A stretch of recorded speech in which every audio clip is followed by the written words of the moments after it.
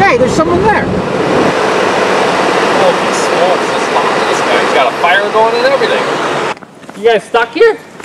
Oh, we've been here for, well, since Wednesday the 10th. It's Wednesday the 10th, eh? 10th of November, we were camped back in there.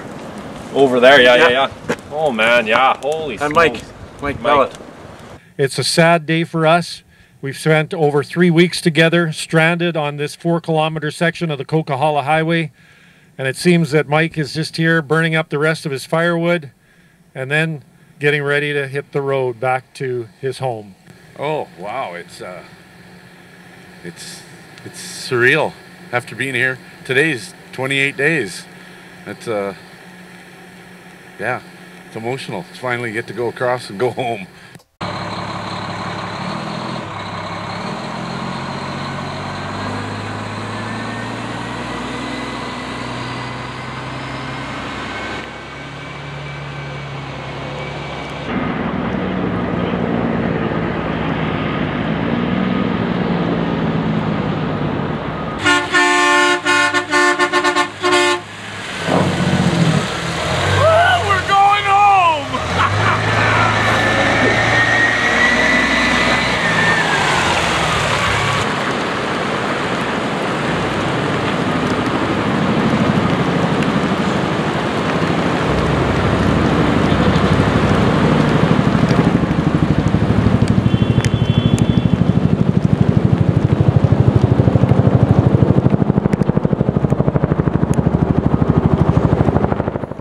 So today is December 11th. It's Saturday. I'm standing here at the Sewakwa exit. This is the turnaround road.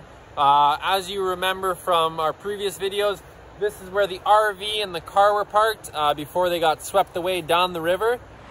And that RV floated away, and this is right here on the side of the road, right about there, is where the gray car was parked and then ended up being washed away into the river.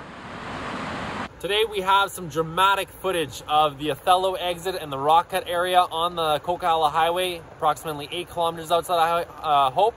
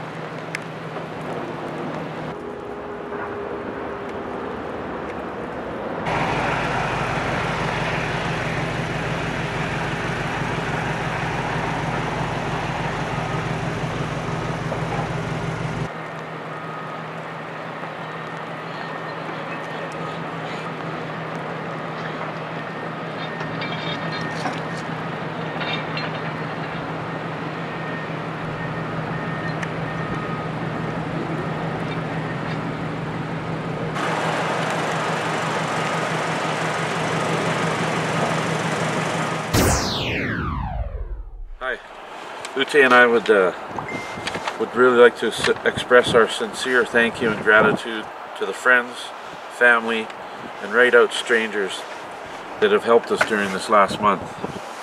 We've been stuck here.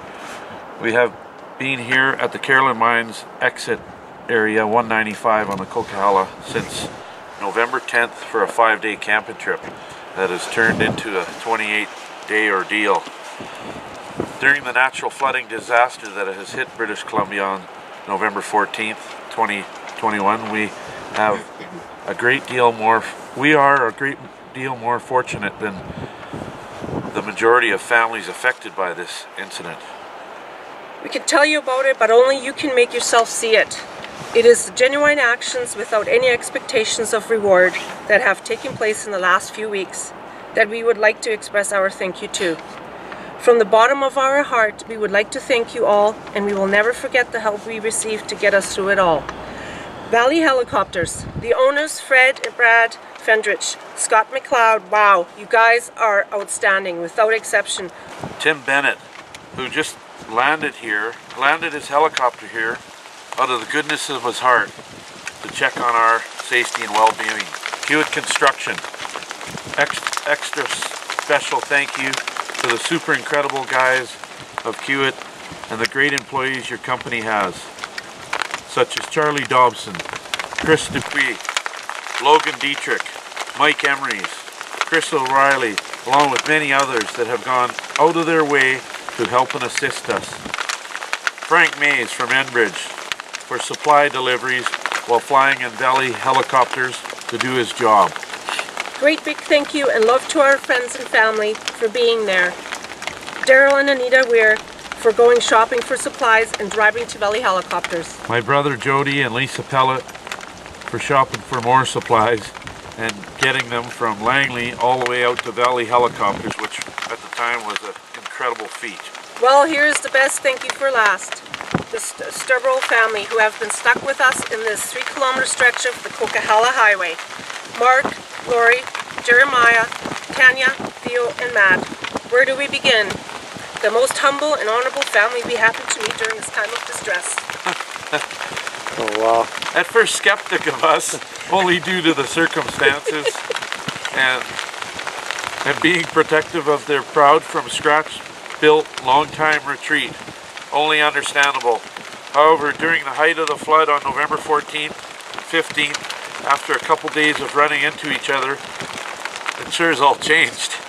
Yeah. We cannot begin to explain that without any agenda at all, the help we have received from your incredible family. Please keep in mind, neither Mike or I knew of their filming hobby, which is in hindsight has given us all the ability to reflect back in the years to come and give thanks for it all and the newfound friendships with them. Thank you so much, you guys. Oh well, you know what?